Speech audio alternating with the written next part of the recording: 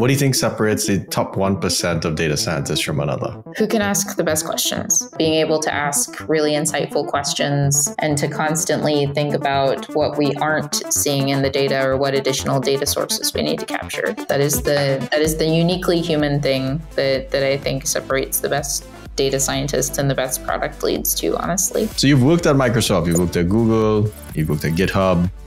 What's your career optimization function and how has it changed over time? I always like to go where I feel like I will learn the most. So go to the company that is doing the thing that you want to learn how to do the best. How do you end up foreseeing GenAI for code generation actually rolling out in enterprises? I can tell you a little bit about how we're thinking about it for Alphabet, and then also talk a little bit about the Duet AI features that recently got announced at Cloud Next. How nervous is everyone when they kick off a big pre-training run?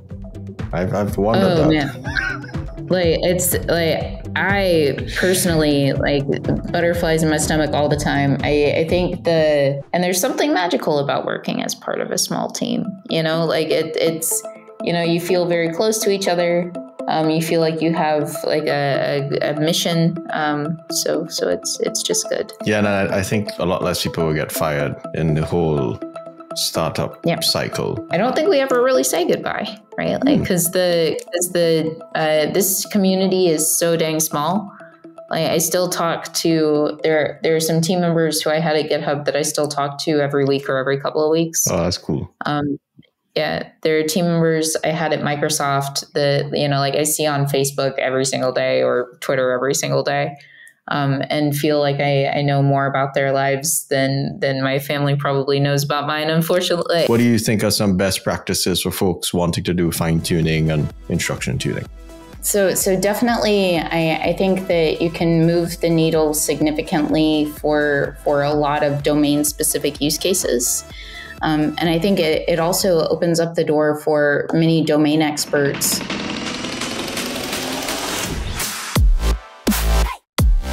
All right, so my first question is, so you're the lead product manager for generative models at Google DeepMind. You're working on Code AI, Palm 2, and Gemini. Can you tell us more about what you do? Yeah, absolutely. So I am a product lead for Google DeepMind, which is a new organization that Alphabet just recently created, merging Brain, which was previously part of Google Research, with DeepMind, which is a company that was founded by Demis Hassabis and team. It's been a wild ride to see it kind of coalesce into a single team, and it's been really exciting for all of the researchers and engineers involved. I think many of them are jazzed to just be able to collaborate freely as opposed to having these weird artificial company barriers. Mm-hmm. So that's been super exciting. And at GDM, I own Code AI, which is machine learning as applied to the end-to-end software development lifecycle. So everything from code generation to code explanation to kind of performance recommendations, storage optimization, and then also things like generating code behind the scenes to run robots or to navigate web pages or any of these things. And all of these kinds of capabilities are leveraging large language models. So I was also helping out with Palm 2 when Palm 2 got announced at I/O and then integrated into many products and features, and helping out with Gemini, which is our next generation large language model. So I was the product lead for Palm 2, and then I'm one of the PMs involved with Gemini. Very cool. And how long? Gemini is multimodal, correct? Yes, Gemini is multimodal from day zero. From day zero. Okay, so I have an interesting question on that coming up.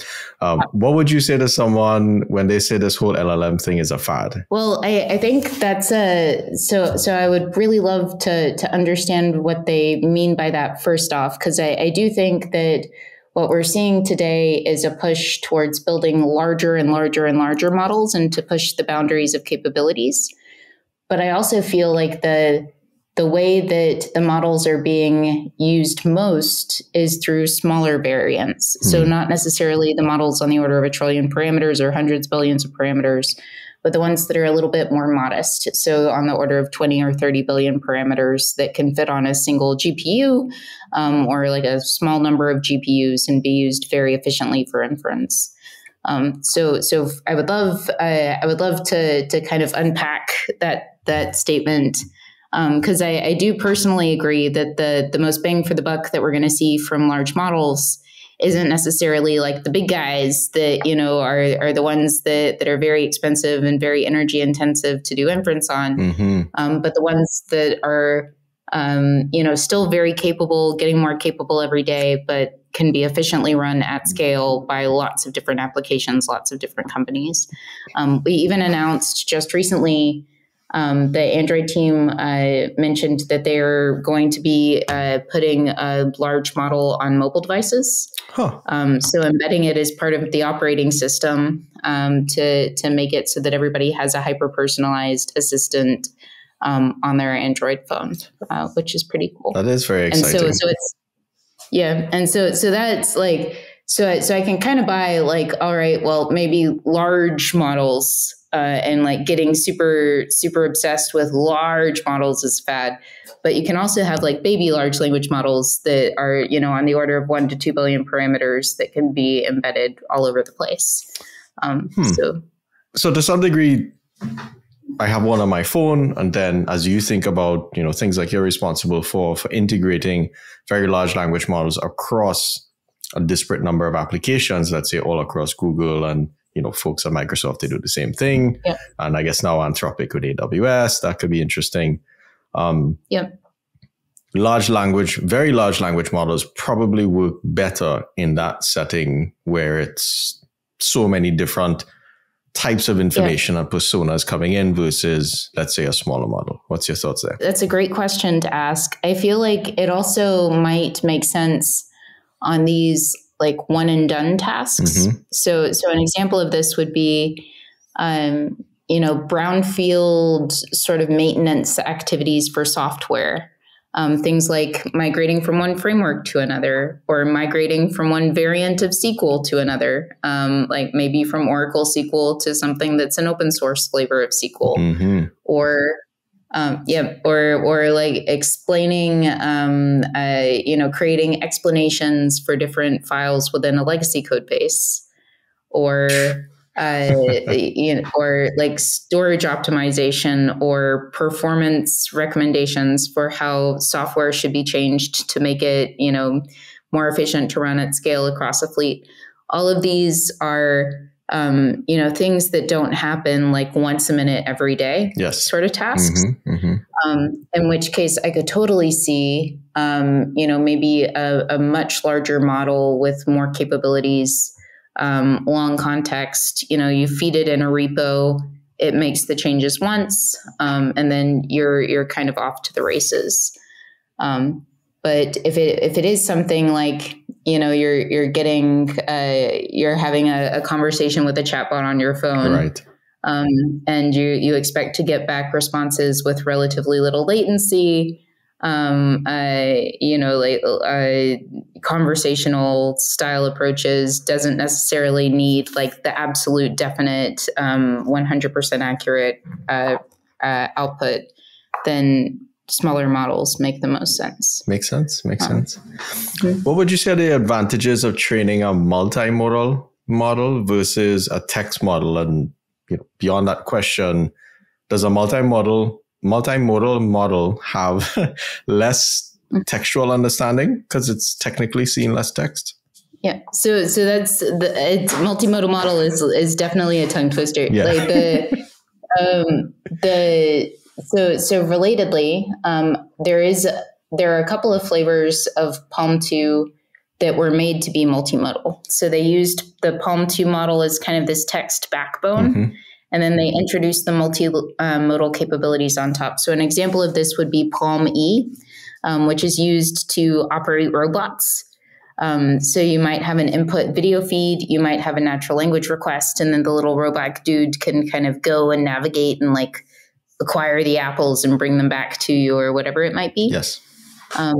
Yep. And so I think that's one of the unique eye openers for me in terms of multimodal capabilities. You know, as humans, we experience the world in a multimodal way.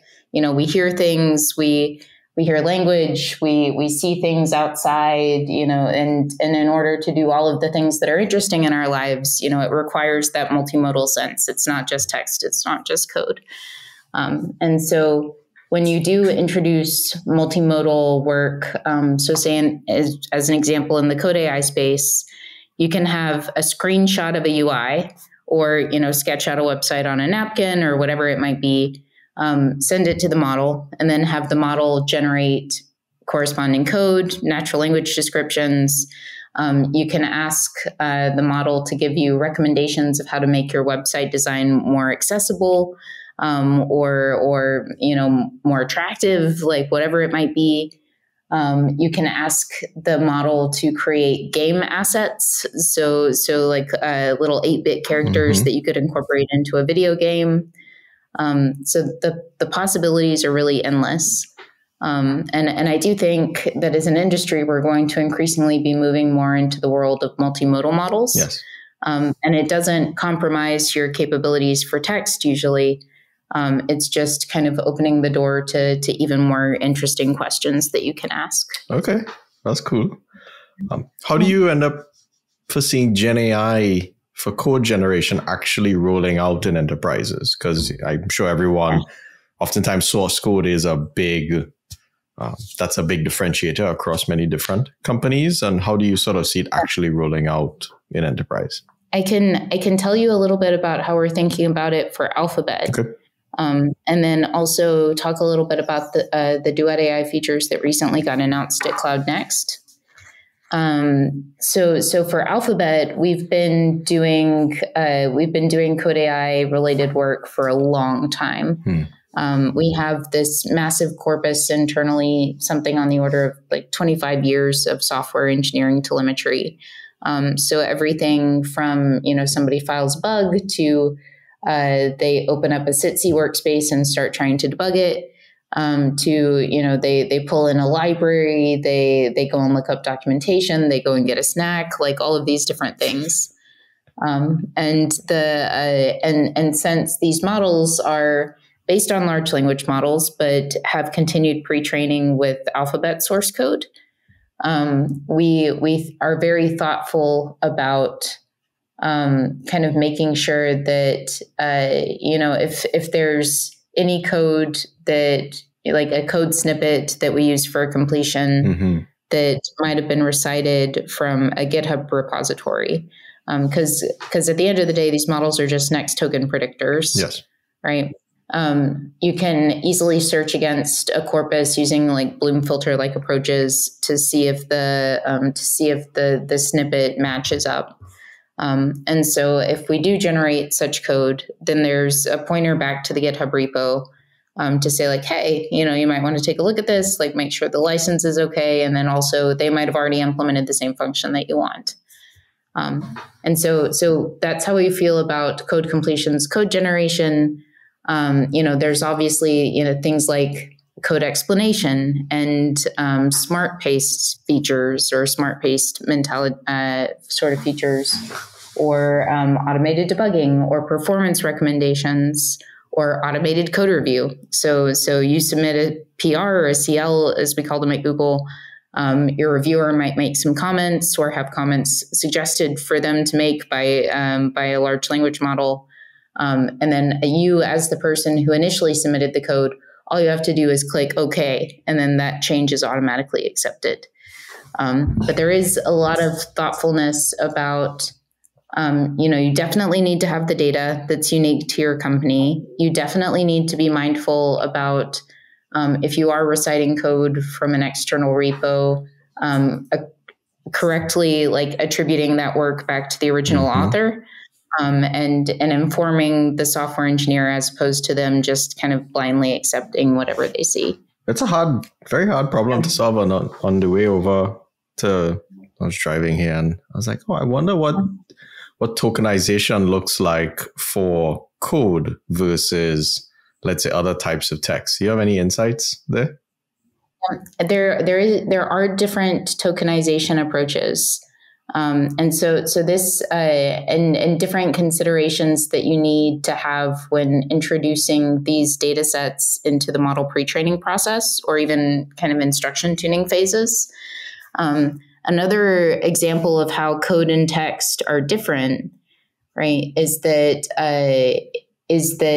you might want to be able to do completions, like fill in the middle approaches for code.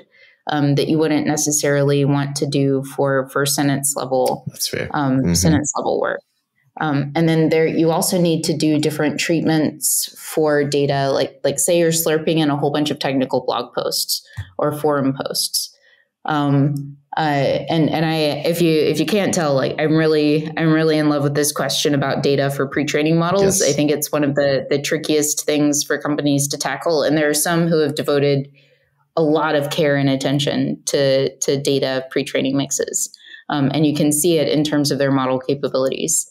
But like technical blog posts, you can slurp them in. Usually they're a combination of like text and then, maybe an image, then also, a code snippet, then maybe some more text, maybe some other things. So being able to have different treatments for each of those multimodal capabilities is really important. And to also being able to extract the code snippets and correctly label them, because if you're getting them from a place like GitHub or GitLab, they probably have like a .py extension at the very end, which means you can assume they're Python or some flavor of Python. You might have some insights into their dependencies, but if it's just a blog post, you kind of have to be clever about figuring out which language is being used for the thing. So it's super fascinating. And even though I think externally there's this impression of just like, well, you just vacuum up all of the things that you see on the internet and then boom, like sentience or whatever. Like the fact of the matter is that that's not anywhere close to where we are today. Can you describe that problem for the audience of training data mixtures and how that affects downstream performance? Absolutely. So one of the things, I get the question a lot of what does it mean to be a PM for a large model? And part of what it entails is being able to kind of do exhaustive data analysis on the different use cases that you see in the wild. So this is a combination of looking at logs from APIs, different kinds of ways that people are describing that they're using the model. At the end of the day, it feels a lot like data science to get this composition of use cases and the sort of percentages of these use cases across a broad swath of fields. So for code, as an example, you would look across, maybe the deployments in Colab and all of these Duet AI features and Android Studio and all of our internal teams with their products. And, like maybe Kaggle is interested in introducing it into their kernels and all of these other places. You would see like, okay, well, 80% of these use cases care about code completions. And of the use cases that care about code completions, it's majority Python and JavaScript. And so based on that distribution of use cases, you can say, okay, well, we have to have data within the model that supports all of them. So for these these problems about editing, like code review, you would need to have code review data. So you couldn't just have like static files. You would probably need to have things like code diffs. And you would need to have things like the titles for the commits that you push. You might need to have PR descriptions, like all of these other bits and pieces that you wouldn't have great context in if you didn't have that as part of the pre-training mix. And then you would also need to have a corresponding eval, so a way to kind of test that the model is doing what it's intending to do. And you would need to think about kind of the composition as well of your instruction tuning mix, which is basically like it's an imperfect analogy, but you can think of pre-training as kind of like, you growing up, going to school, getting educated, reading a whole bunch of books, and your life like leading up to going to university.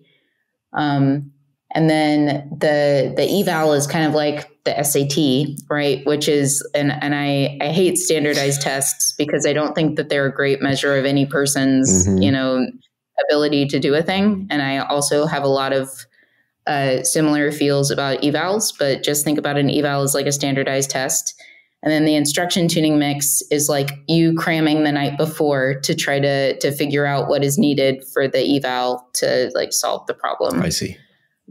Yeah. So I have a lot of love for the pre-training data mixture.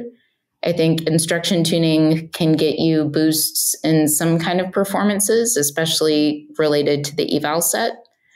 But for the most part, like the evals are not going to be giving you a full picture of how models are performing.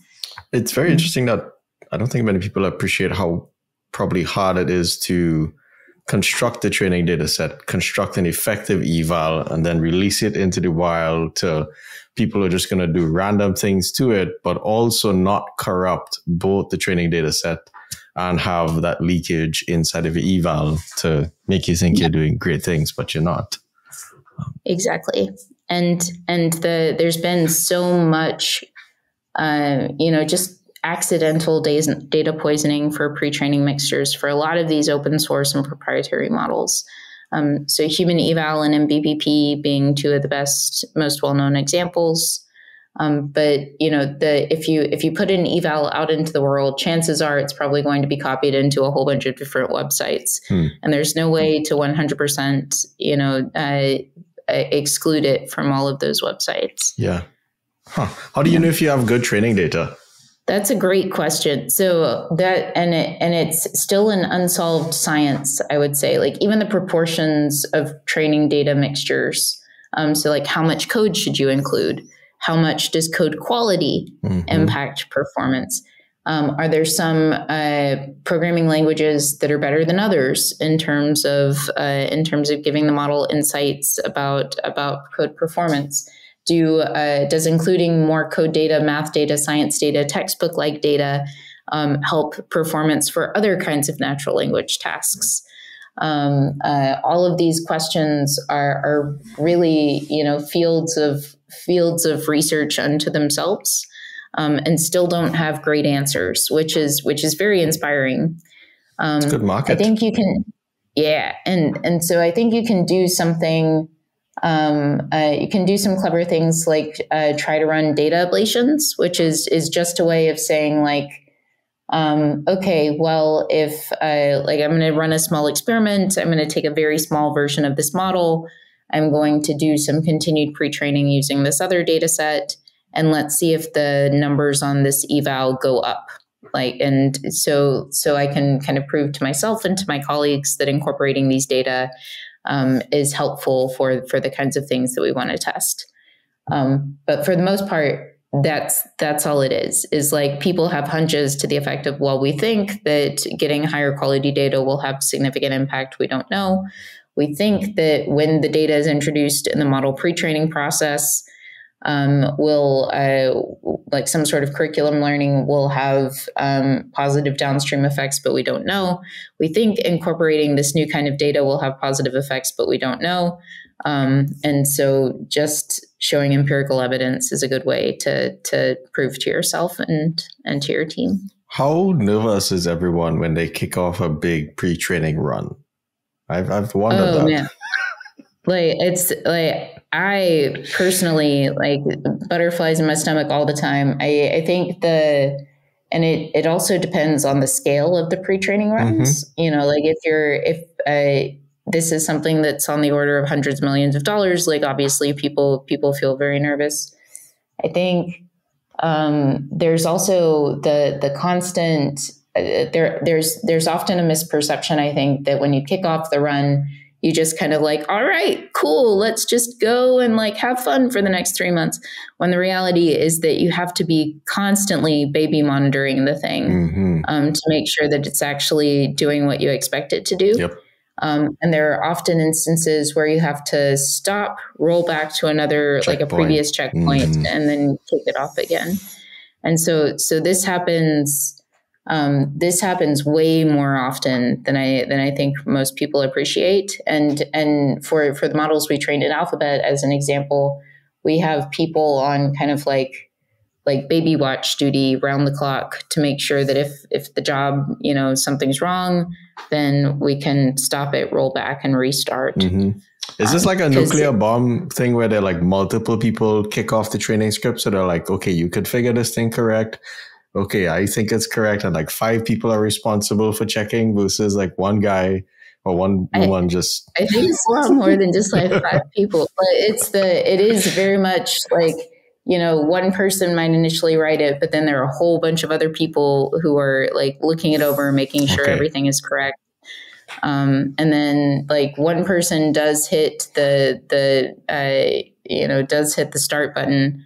But there are a lot of other people who went into making sure that we're starting something that actually makes sense. Cool. Yeah, I have a friend at work. He works at one of the universities, and they have a big cluster. So he kicks off some pretty big training runs, and I always wonder, like, what does that feel like to kick off a training run on a couple of thousand GPUs? It's very different, obviously, at your scale and hyperscaler scale, but that's kind of. I wonder if you go to bed that night, you're like, wow, did I do everything?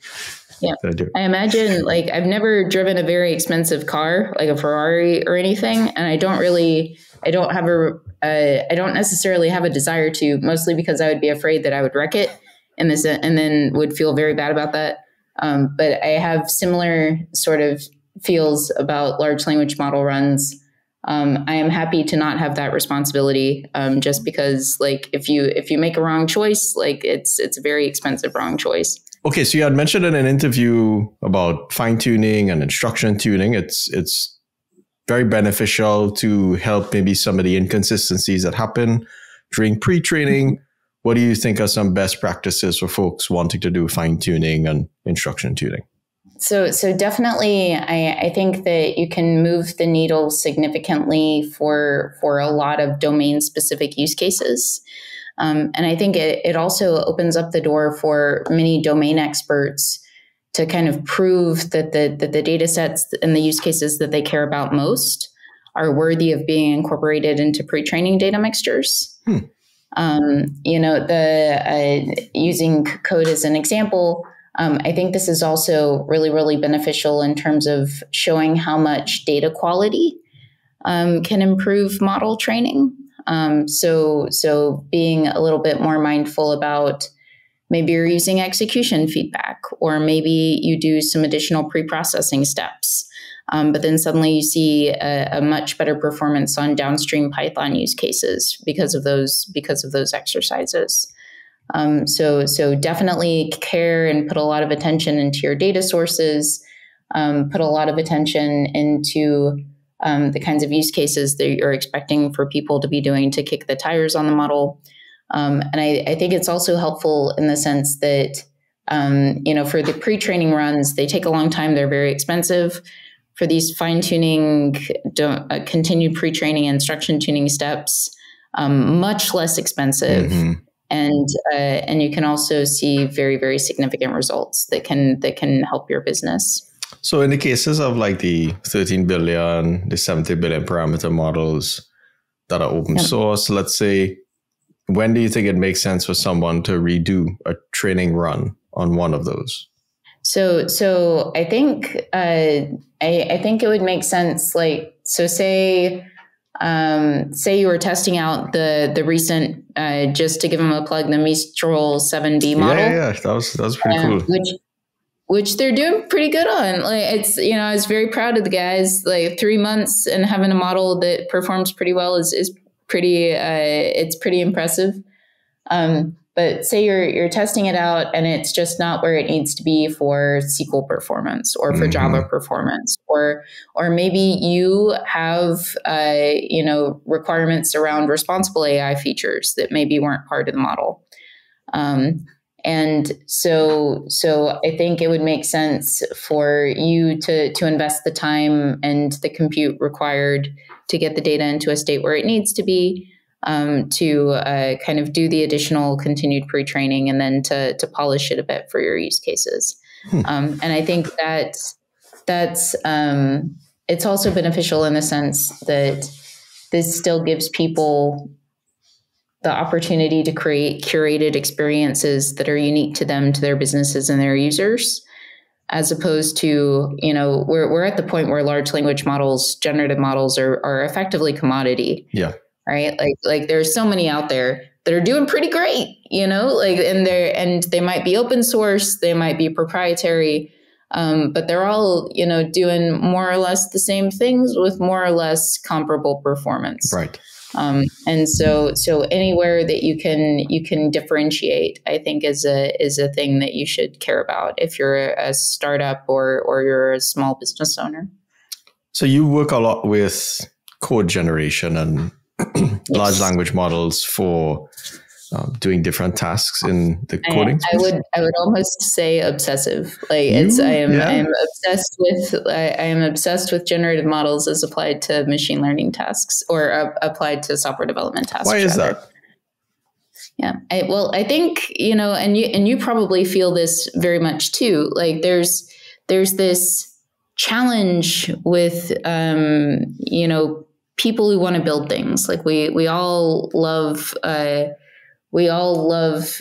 tinkering with tools or building software or, having an idea and then seeing it out there, like seeing it actually exist. It feels very cool to be able to imagine something and then actually have it in a place where you can see it and also share it with all your friends. Yes. But there's so much friction required between like having this idea in your brain to actually getting it out in the world. Like you don't know where to find the documentation. There's all this like drudgery with getting environments into a correct state if you're working with Python environments. There's peculiarities with, like launching compute or storage on cloud infrastructure. And all of them have different names and all of them have impossible to navigate consoles. And so all of these problems are things that you should not have to care a fig about, on the path to like actually creating something and expressing yourself in that. Exactly. Like it's like, artists, if every minute that they spend learning how to use Photoshop to like do a thing is a minute that they're not spending like actually doing the thing that they love. And so just personally, I feel like one of the most impactful ways that I can spend my time is reducing this friction from having an idea to seeing it implemented, and helping people feel like they have more good days when they go to work. So they're not wrangling with all these infrastructure and platform problems. They're actually, shipping code that will do something that's useful, or like writing code that makes them joyful that they're writing it. Yeah, or they just ship 5 more products in the same amount of time. Yeah, and they don't have to spend as many cycles maintaining those things over time either, because nobody likes doing maintenance. Like nobody likes migrations. That's why so many migrations are just effectively rewrites of entire code bases, because nobody wants to spend the time migrating from one thing to another. So as much pain as you can take away from the software development process, I think that like just makes people's lives better. And I am a fan of making people's lives better. Developers deserve nice things. Yeah, I think it would be interesting. So like my dad was coding when he was really young, and then he stopped coding for a long while. And now he's like, he came to the conference and he got all excited. He's like, I'm seeing all these people coding. He was very sweet. He had great questions. Yeah, he's a very special guy. But one thing that gets me excited is like, he could ship code and build things that he's wanted to build for a long time. And I think that's such an important mission, just because as we look back at our lives, all those joyful moments come from things that we create, right? Okay, creating a human is like one of the ultimate creations. That's a different story. But everything else is like, what did I achieve? What did I sort of bring into reality? So it's a beautiful mission that you're on. Yep, absolutely.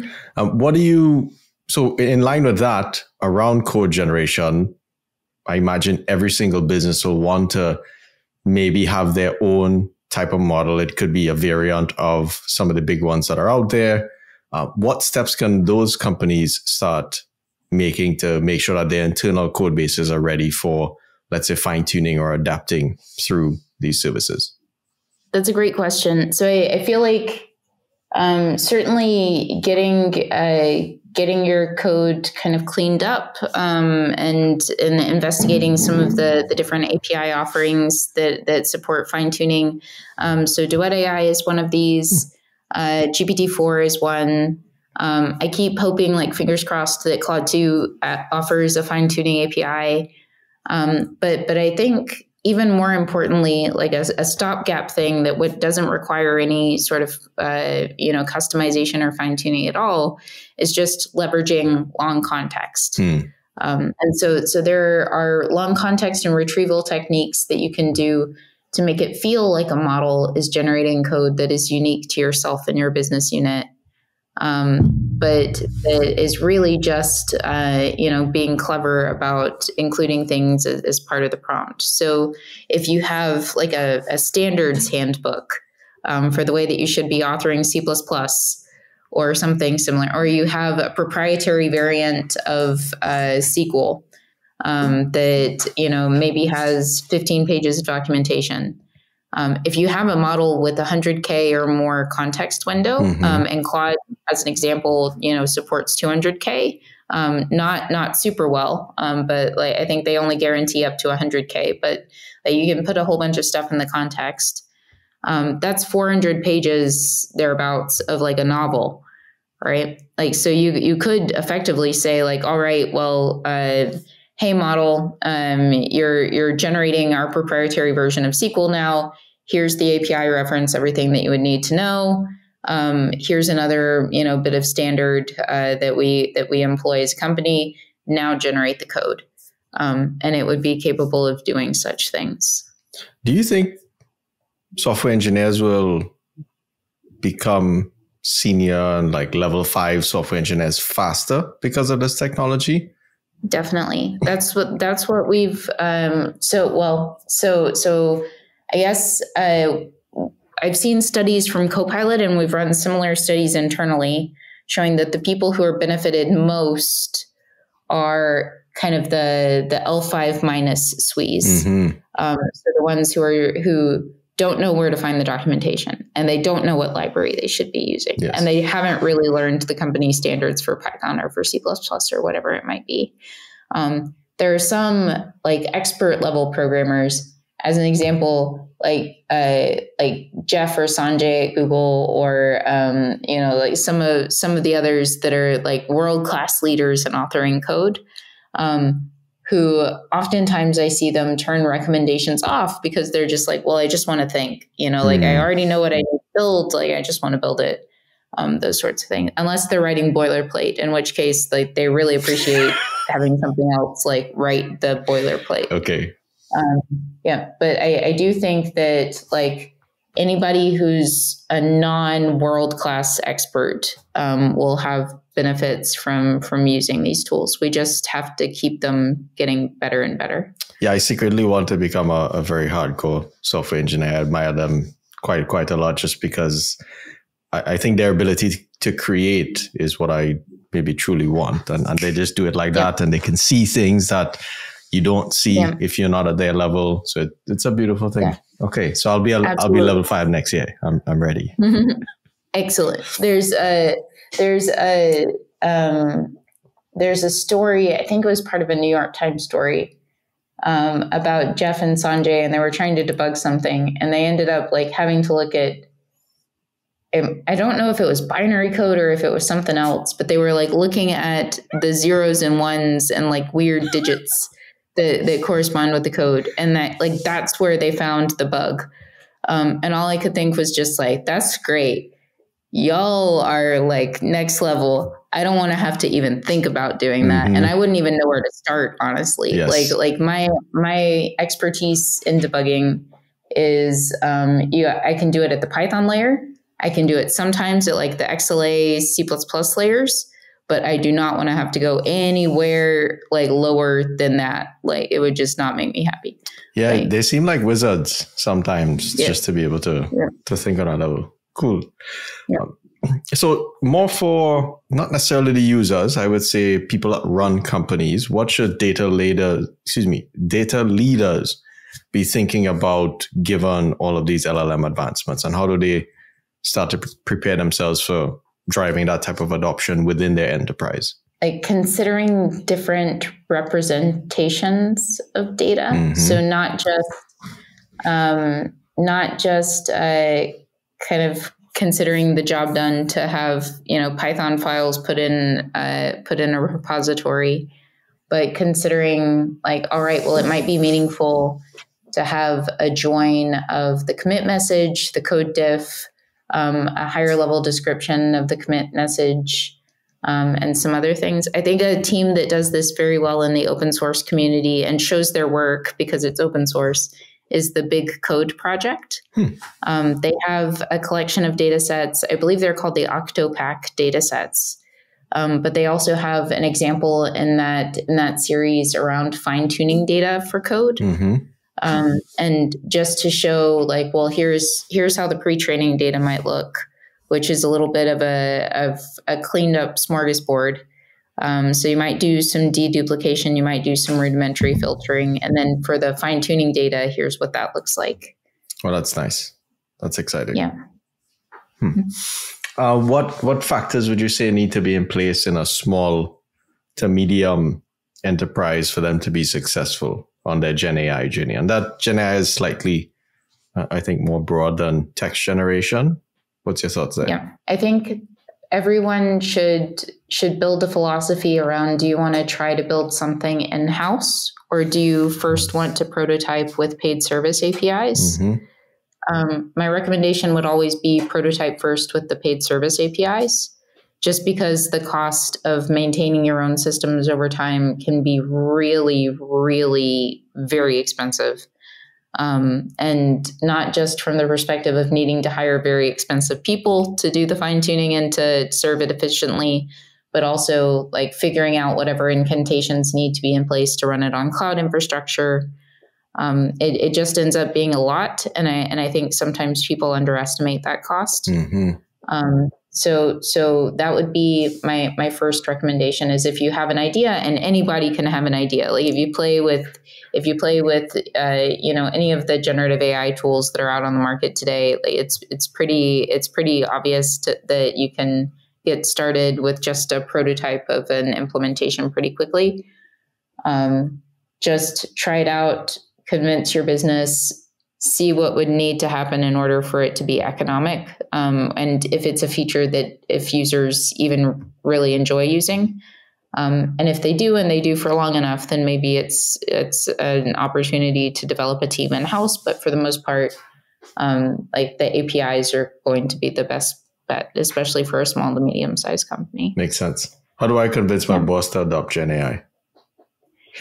Oh, wow. So I think from something that's been compelling for many businesses is this understanding that everybody else is adopting GenAI. Mm-hmm. Like all of their competitors are. And I'm always a fan of just show the data. So if you do have competitors that are adopting it as part of their roadmaps, if you can kind of point towards areas that take a lot of manpower to support currently, that could be benefited by having a more streamlined approach that's enabled by generative AI. Those are all great bits of information that you can take to leadership to show. And in general, if you're coming to them saying like, hey, pretty confident we can save money, pretty confident that we can do it in a reasonable manner. Like as an example, so when I started doing machine learning, super basic stuff, right? Like the most like this was 2009, 2010. So it was like classification tests, maybe linear regression, logistic regression, like decision trees, state of the art, like whatever it might have been. These days, like you can prompt a large language model with like, all right, I have 5 categories of customer support requests. They're usually like people reporting defective hardware, people reporting like issues with software that are high level, people reporting issues with software that are low level, or like foobar bats, whatever it might be. Hey, language model, like here's a CSV file of a recent dump of all our support requests. Categorize them into these 7 use cases. And it can do it. Like it can do it. Like you're not responsible for implementing anything in scikit-learn. Like it just does it on its own. And showing leadership things like that feels very magical. It's also something that, you know, I don't necessarily think many people have knowledge of today that you can do so straightforward with large language models. Yeah, it's great. I think the average, when I say average, the non-data scientist person can now contribute to some degree on that level, which is a beautiful thing. So along with that, how do you think, I think you're not a big fan of predicting the future just because the shit is moving quite fast. However, how do you think our jobs as data scientists will change next year and then the year after? Yeah, well, I certainly think we should start using generative AI tools. Like and if you don't, it's just like when in the before times, everybody was using SPSS and SAS, and then the rest of the world started using open source R and Python. Like you're gonna get left behind if you don't start at least exploring with this stuff. But I also think that a lot of the things that were huge bummers about being data scientists, like figuring out how to have the right pandas incantations, or like doing this sort of really kludgy data pre-processing steps. All of those and like spending 5 hours trying to make one matplotlib visualization, like all of those things are going to go away. Which is great. Like that is awesome. That is candidly one of the coolest things in the entire world. Because just as I mentioned, you could ask the large language model to do classification. And of course you have to check its work, like make sure that it, just like a grad student, like make sure it did the right thing. You can also say like, hey, large language model, here's a whole bunch of unstructured data or a whole bunch of data that is not like styled in the convention that I want. It's not in the correct date time format. Could you please get it into the right date time format? And it will do that. So it's, but again, like that's taking away the tedious part. Like that's the part that I would want to just like pay somebody on Fiverr to do for me, as opposed to like meaningful to my actual work. Have you heard of, so you've heard of SGD, stochastic gradient descent. Have you heard of GSD? Yep. GSD. I have heard of it, but I don't think that I am This is my joke. Expert. This is my joke. It's graduate student descent. So they go find the best parameters for you to. Oh, cool. Like it's excellent. So graduate student descent makes a lot of sense to me. I also remember in the earth sciences when I was in school, so many of the tasks were just like, all right, well, go, like, here's a picture, go count the number of things in the picture. I think biology is very similar. So again, like any of that we can take away from, poor grad students having a terrible time, I think that is our responsibility as engineers to do. Yes. Okay. What should investors be thinking about when investing in GenAI companies? That's I feel it's just like a very stormy set of waters for them. Yeah, certainly not GitHub stars. Like it's which seems to be what most people are looking at these days, which is super weird. Yeah, okay, like there are venture capital firms. Yeah, there are venture capital firms that are like, oh well, GitHub stars, proxies for like how much people like these things. When the reality is, you could pay like $5 and then get like 5,000 fake GitHub stars. Interesting. Yeah. So my recommendation is don't focus on the size of the team. What we're seeing continually is that a small number of people can do really meaningful work. Focus on people who are passionate and have a small set, like maybe a big mission statement, like something like deliver the most responsible machine learning systems, or unlock potential of generative AI for scientists, or whatever it is. But that they're starting small. They have like well-scoped project, a small number of highly focused, very passionate, very solid, strong engineers. Don't worry too awful much if they don't necessarily have support people yet. So like product people or any of those things. I feel like a large number of engineers are kind of already product focused, or they're building product intuition very quickly. And that's enabled by generative AI tools. Ooh. Yeah. And then also, I would not bet on, like, we have a really capable set of companies that are working on large language models today. So we've got like Facebook, Google, OpenAI, Anthropic, we've got all of these teams that are focused on building the large generative platforms.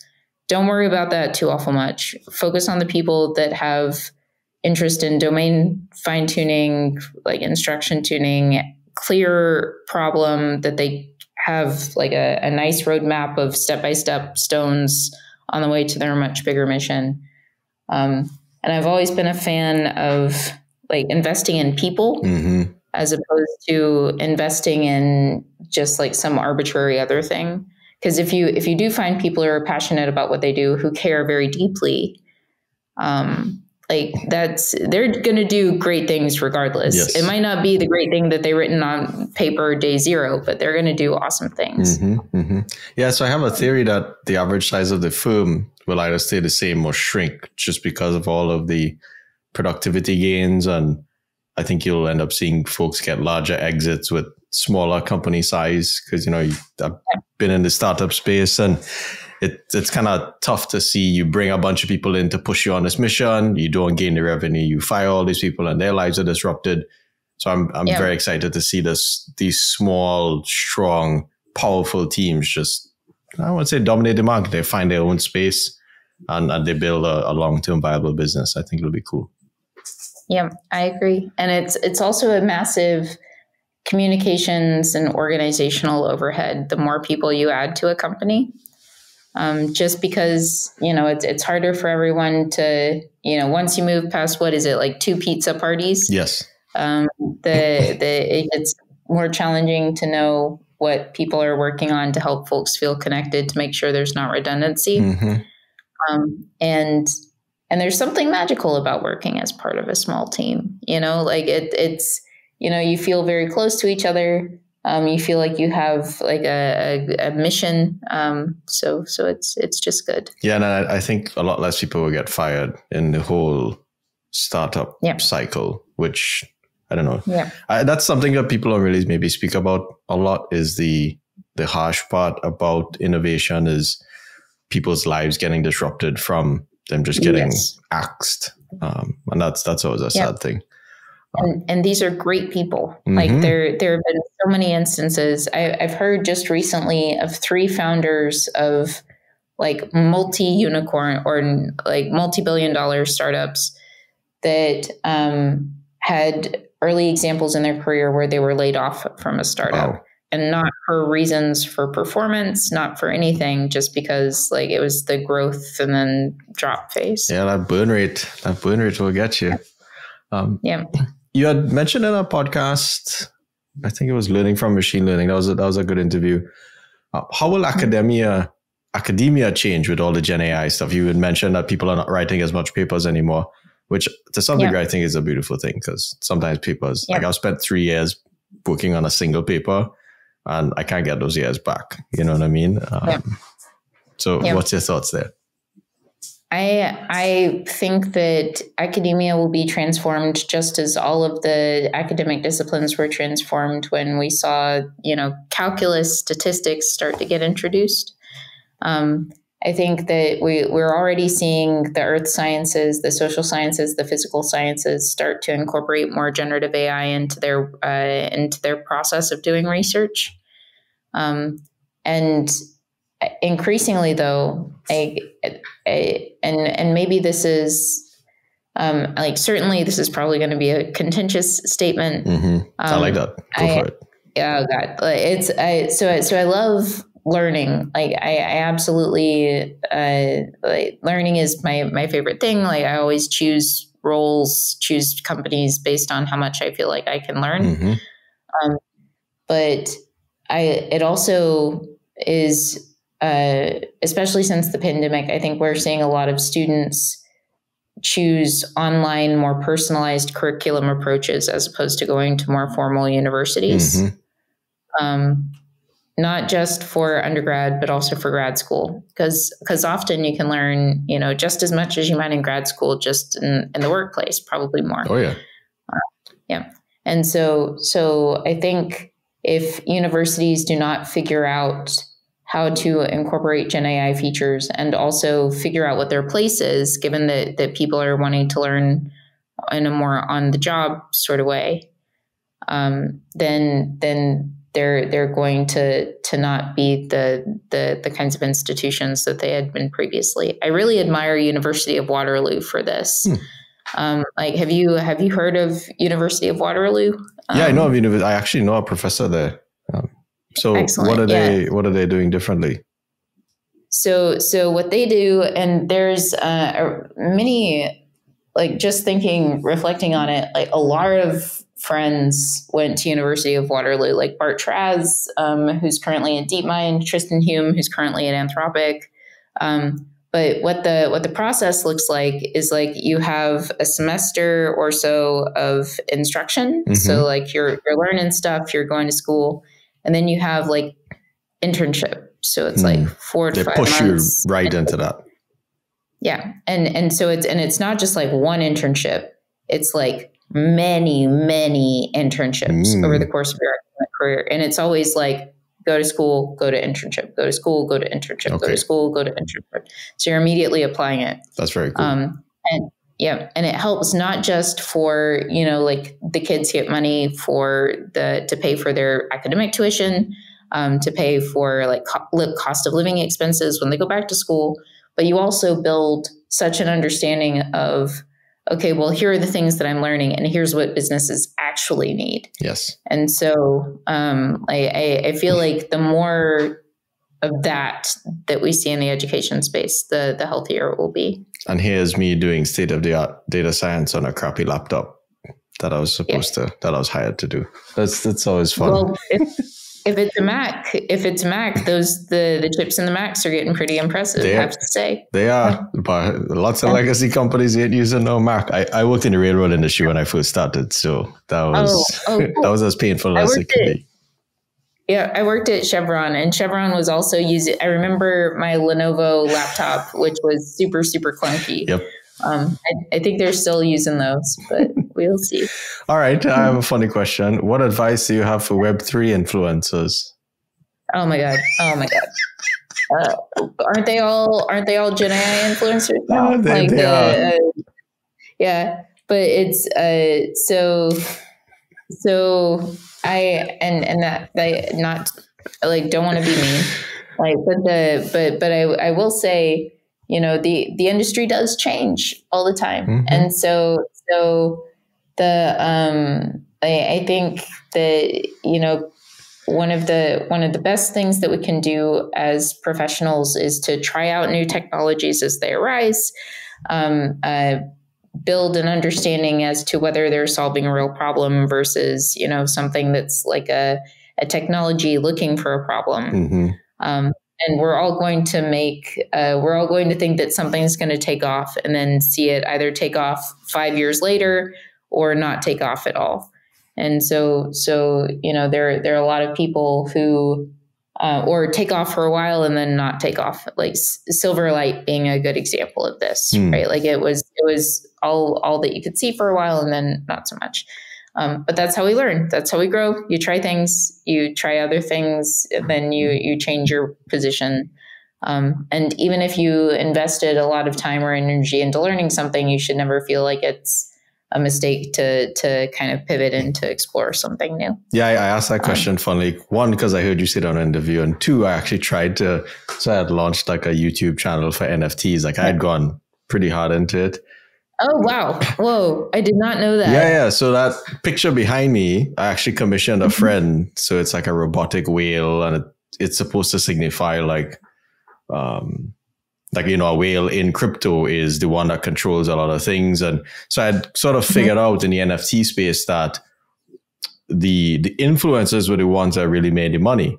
because they got early access to all the NFTs and then they sold them at base price to everyone else. So you saw that market and you saw that if you had a following, you were able to get in on a lot of those projects. But then I just realized, like, okay, if a high schooler could do this makes no sense for me to be doing it. I should go do something way more difficult and spend my time more wisely. So, but it was a good experience. I actually learned to launch YouTube channels, and that's what kind of got me into podcasting and stuff as well. So it was one of those sidebar lessons I had to go learn. So I also, though, when I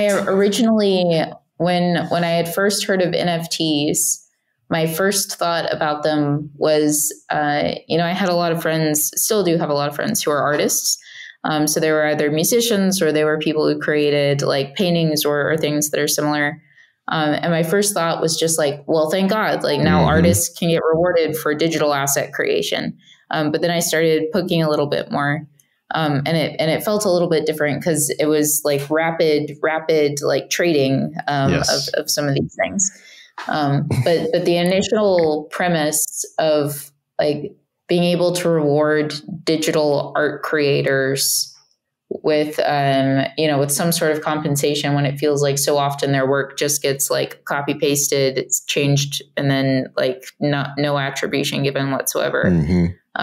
We need to find some way to make that a reality of, like some sort of digital watermarking. I don't know what it is. I am not gifted in this space, but some way of making sure that people get recognized for the great work that they do. Yeah, completely aligned. I think the thing that initially attracted me was the compounding revenue. So if you had a certain percentage, all the percentage of the follow-on sales naturally came to you because it was on contract. So I always thought that was kind of cool. Like every time someone resold your artwork, you got a cut of it. And that was a beautiful vision. But here we are. Do you have a couple more minutes? I know we were scheduled. Okay, cool. Definitely. All right. I wanted to shift into career and advice. And I think when I first learned about you, I actually interviewed on your team, I think in like 2017 when you were at Microsoft as a developer advocate. That was the first time I heard about that role. I was like, oh, that's like the dream role. So you've worked at Microsoft, you've worked at Google, you've worked at GitHub. What's your career optimization function and how has it changed over time? Yeah. So my career optimization function might be a little bit different. So your mileage, like everybody's mileage may vary. I always like to go where I feel like I will learn the most. So go to the company that is doing the thing that you want to learn how to do the best, if you can. And then also in the data science and machine learning space, go where the data is. Like the oil and gas industry being an example. If you want to, at the time, I was really passionate about, model building for earth sciences, and still am, honestly. But there's so much potential other than just earth science. But the only companies that have those data, the seismic assets, the well logs, like all of these things, are oil and gas companies. But if you go to where you'll learn the most, where the data is, and then also, at the end of the day, the most important thing is the people that you're working with, where, you really enjoy the company of the people there, then you're always going to have a good time. Like there will be no regrets, or at least I have not found there to be any regrets. Yes. The regrets come when you feel like you're stagnating and when you don't enjoy going into the office every day and seeing folks. How come you didn't stay in like the IC track? So it's because you saw, I wanted to learn something new. This company was doing it, that you didn't maybe become like a level 5, staff data scientist at X company. Is that a fair statement? Yeah. Well, and also, so I was an engineer for a long while. Like when you join Google, I'm not sure if this is still the case, but when you join Google as doing DevRel, so developer programs engineering or developer advocacy, you have to go through the SWE interview, which is pretty cool. Or at least that was the way it was back in the day. Maybe different now. But oftentimes I find that the decisions when you have these larger companies about what SWEs are going to build, they don't get made by the SWEs themselves. They get made by like these director plus meeting type decisions. And the director plus engineers are there, but also the product managers. And so if you want to influence to make sure that the right things are being built both for users as well as the right features, so that, you know, if you're a software engineer, you're not spending the majority of your time creating something that'll never see the light of day or never see traction, then you need to be in the room when the decision's made. Makes sense. And yeah, and so that was my primary motivation of switching to product, is I wanted to make sure that we were building the right things for users, that we were making the right decisions to respect SWEs on their time, and that was the clearest path towards it. What's your advice for switching from a data scientist, software engineer to product management? You've already got great experience for it. And a big part of PM, or at least the way that I think about PM, is bringing data. So using data to justify decisions, being very user-focused, being very technical. Some other people have different philosophies towards product. But this aspect of, especially if you're a product lead for highly technical things, so like a machine learning framework, a library, an API, like being the best and most kind of experienced user of said product is part of the job description. So being technical, having a lot of passion around data will do nothing but benefit you in the world of product. So you still get to do as much hands-on things, even though I know you're okay. I program every day. Like yesterday, I had, as an example, I had open a Colab notebook where I was testing out one of our internal code models on a question about merging two graphs, and trying to see whether that had a better answer than a couple of other variants that we had that weren't fine-tuned on internal data. Very cool. So it's like yeah. So it's like every single day is still getting to program, which is delightful. And aided with GenAI now, right? I imagine. Yep, aided with GenAI. So it's getting even easier, which is awesome, and that's really exhilarating as well. To be building tools that you get to use yourself. Yeah. Oh yeah, that must be interesting. Because you have to then test it before it goes on. Slightly weird question. You answered some of it, but I'll ask it again. What's your criteria for changing to another job? I know you answered a portion of that. And what's your style of saying goodbye? Yeah. So changing to another job, I feel like if I am not growing technically, then that's usually a smoke signal. And then also if there's a change in sort of expectations, like there's been an example of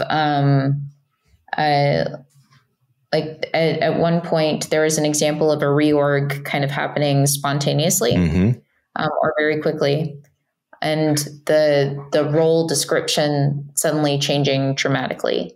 So either not continuing to work on the thing that brings me joy or feeling like I could learn, or and both of these have happened, a complete change in like the latter profile description.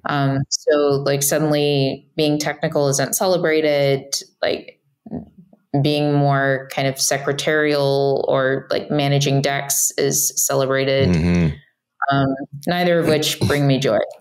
And so those pieces are usually indications to me that I should do something else. And if you feel like you're not growing, then like that's probably not going to change unless you swap teams. And if you feel like your manager doesn't value your contributions, you're probably not going to change your manager's mind. Yeah. So those are two aspects. And then style of saying goodbye. I don't think we ever really say goodbye, right? Like, because this community is so dang small.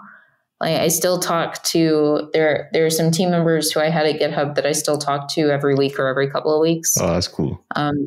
there are team members I had at Microsoft that, like I see on Facebook every single day or Twitter every single day, and feel like I know more about their lives than my family probably knows about mine. Unfortunately, it's like, and even spending like holidays with them, like going to my first boss at Chevron, Coach Bob.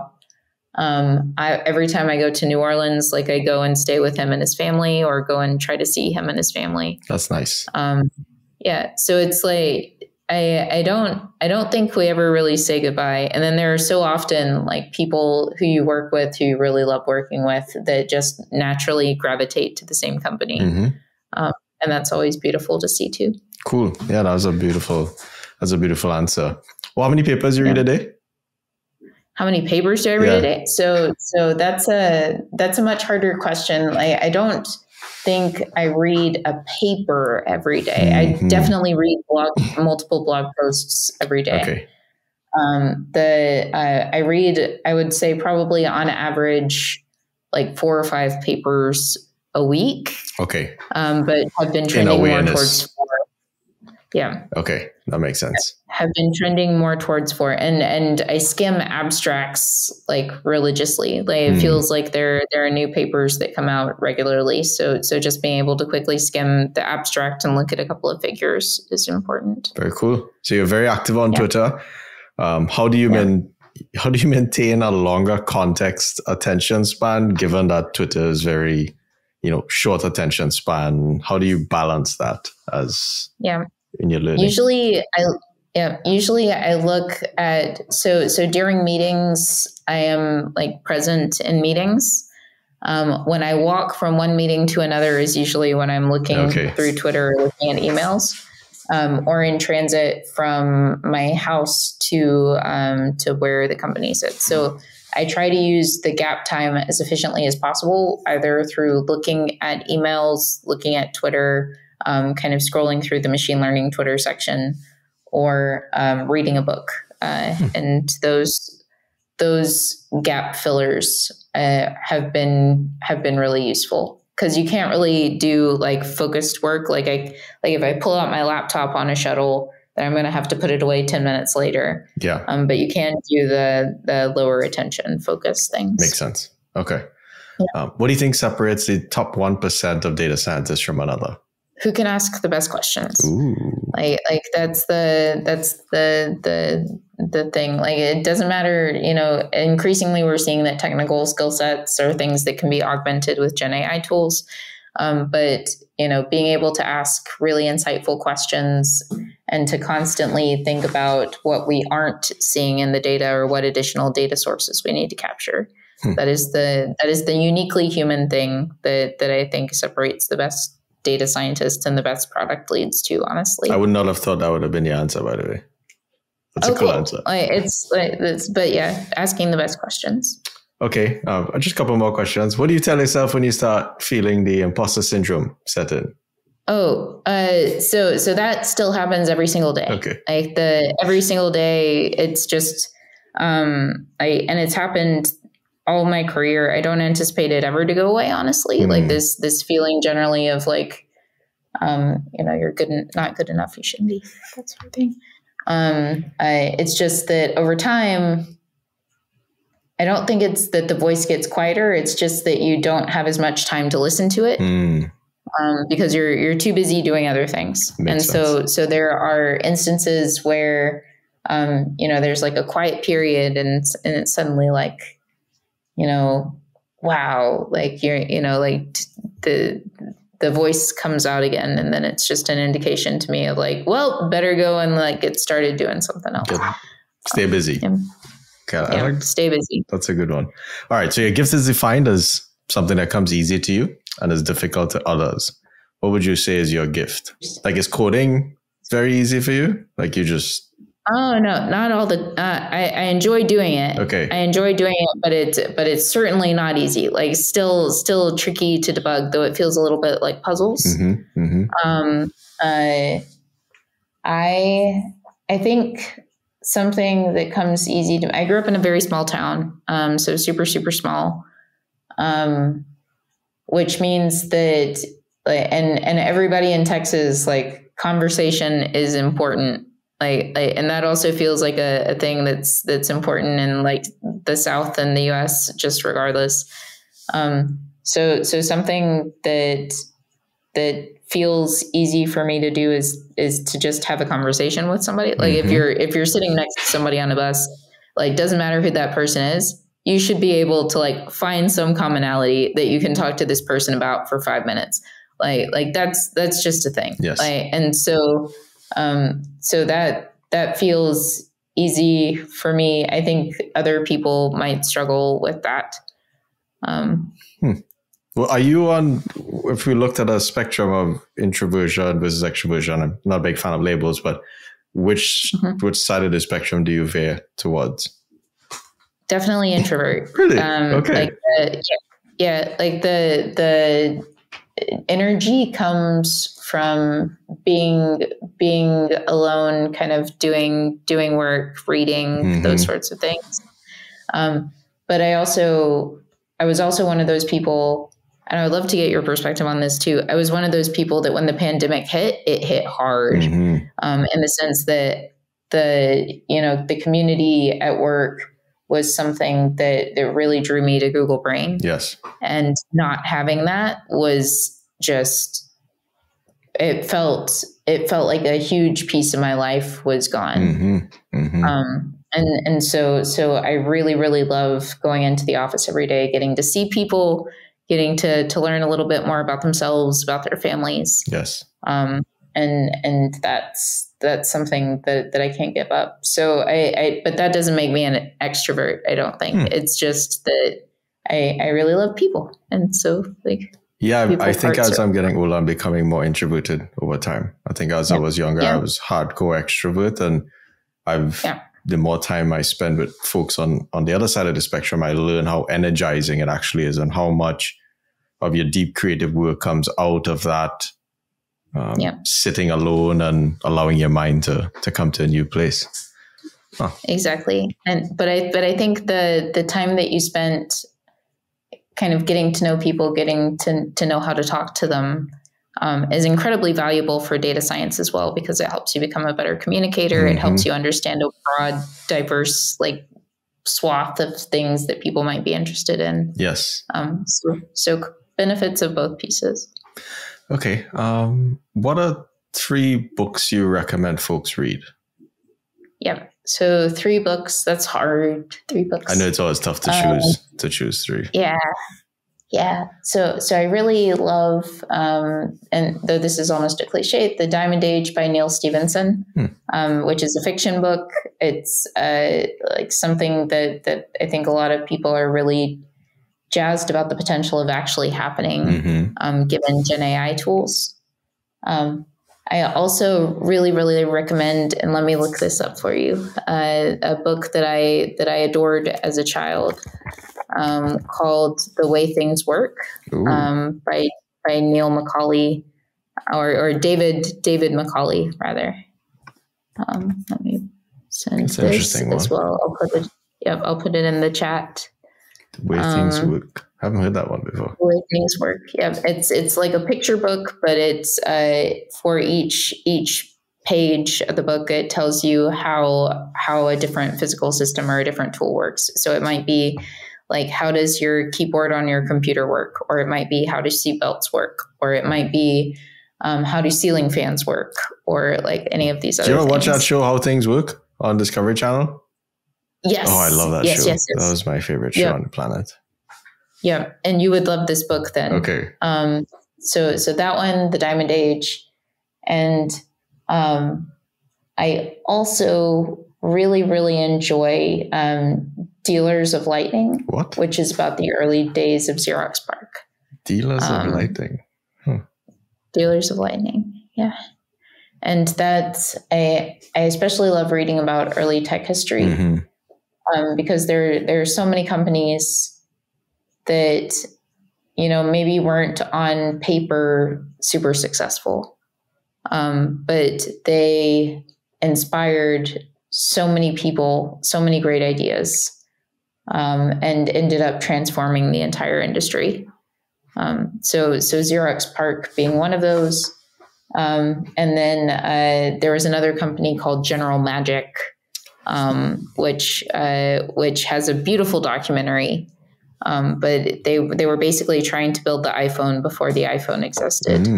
And they were doing it too early. But everybody who worked there ended up, like Tony Fadell, as an example, ended up going and like creating the iPod and creating Nest that got acquired by Google. And then there were some other people that ended up being like the CTO for Barack Obama. Wow. Or people that ended up going to Apple or founding YouTube or being one of the PayPal. Like, it's just awesome group of people, and they wouldn't have done the great things that they did afterwards if they hadn't worked at General Magic, even though most people have never heard of it. That's a good perspective. Oh, very cool. Yeah. What are 3 things you do daily to ensure progress, that you make progress? 3 things I do daily. Definitely coffee. So certainly coffee. I also walk quite a bit each day. So I try to average over 20,000 steps. Very cool. And try to do, which is a little bit of a workout. I also try to work out at least once a week in a harder, like more than just walking 20,000 steps. And then also, I think it's useful to count blessings each day. So like, there's an approach towards things that you're grateful for, things that you're looking forward to, and then also things that you learn each day and ways that you unblock each other. So like unblocking other people. Yes. But getting principled about what are the things that you value, and then just like documenting them every single day. Oh, so you write a lot. You at least put some thoughts on paper. And those are like that almost feels embarrassing to call that writing, but it's just kind of like jotting down like things that I'm grateful for, things that I've learned, ways that I've unblocked other people, those sorts of things. Very cool. So I have 3 questions. I know you got to run. Okay, so you're stuck on an island. So you have a specialized chef who could only cook 2 meals. What would you choose? Only cook 2 meals. So I really love borscht, like a soup that's made out of beets, and a whole bunch of other things. Sometimes there's lamb, but I really, really love borscht. Okay. And I also really, really love scrambled eggs. So like if I could have borscht and scrambled eggs, I would probably be a happy person. I think you reignited my passion for scrambled eggs. Like I know I like scrambled eggs a lot, but I've never heard a single human ever say that. So I'm like, oh yeah, they are quite good. Breakfast food is awesome. Like breakfast food is amazing. But I also, I appreciate really good food. So I appreciate like the foodie style things. But there's also just something really, really comforting about home cooked food that's simple, but just delicious. And usually borscht is kind of like gumbo in that everybody has their own recipe. I see. And so it can be different. It can be different each time you try it. Makes sense. Last 2 questions. What's one piece of advice you have for a high schooler, a person in college, and a professional? Cool. So high schooler, the world is your oyster. Like there has never been a better time to kind of have an idea, get it out into the world and get it immediately seen by, like on the order of millions of people if you want. So like I remember when I was growing up in high school, it felt like the most isolated dang thing. Like dial-up internet was the state of the art. Like, so you have so much potential, like definitely learn how to use GenAI tools. Definitely like don't feel limited by like your age or wherever you're happening to live.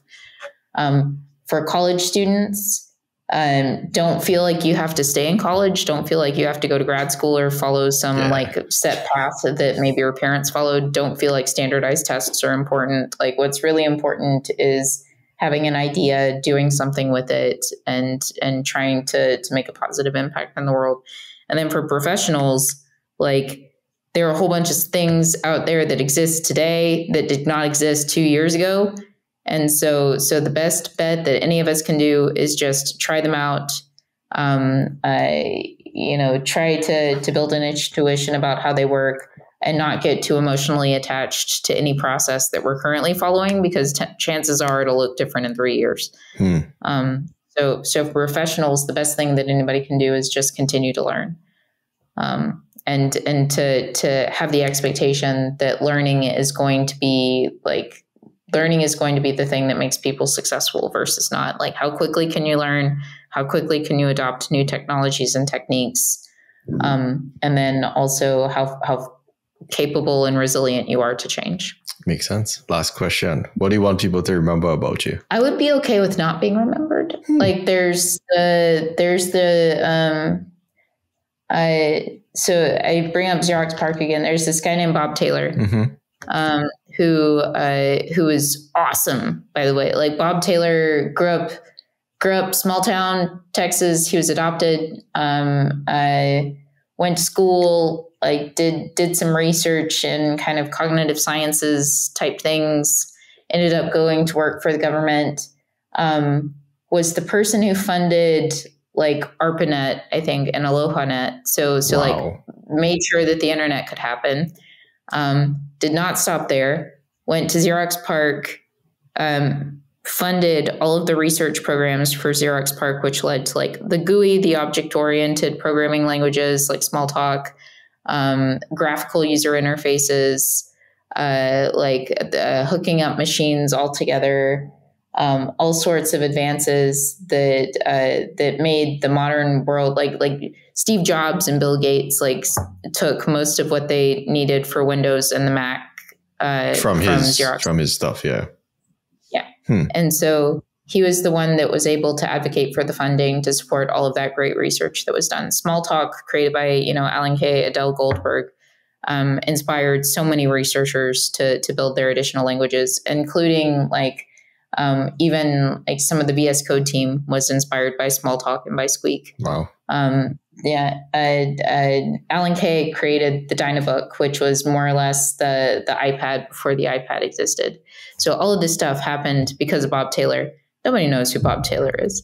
Like, the internet exists, the entire, like, all of the stuff that we see out in the world today, it exists because of Bob Taylor. Nobody knows who's, it's like, he exists through his work. So that's beautiful. So yeah, like I would love to be that person.